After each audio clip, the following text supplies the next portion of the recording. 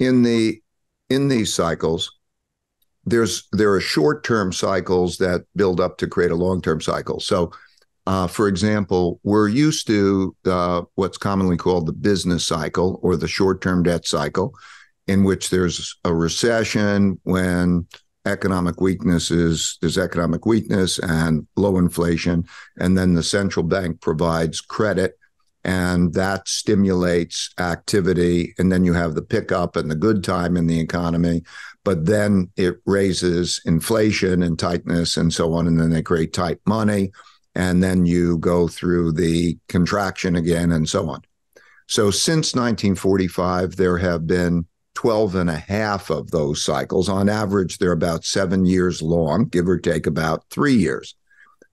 So if you say, okay, where are we in that cycle? We're in the business cycle. We're about halfway through. We're in the part of the cycle where the tightening of monetary policy to fight inflation begins to cause the cracks.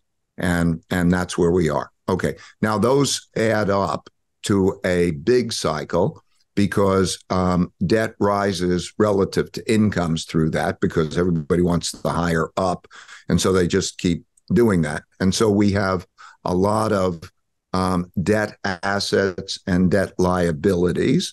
We think of there's a debt that you owe, but one man's debt is another man's assets. And so you have to keep interest rates high enough that it compensates for inflation for holding it. Because if you don't, nobody's going to then want to lend and you have a problem. But you have to have interest rates not so high that they crack the economy. And so when you have debt, a lot of debt assets and a lot of debt liabilities, having that balancing act is not easy. And so because we had the imbalance, the central banks of the world had to come in there and be buyers. They had to print money and buy that debt to make a balance at an acceptable interest rate.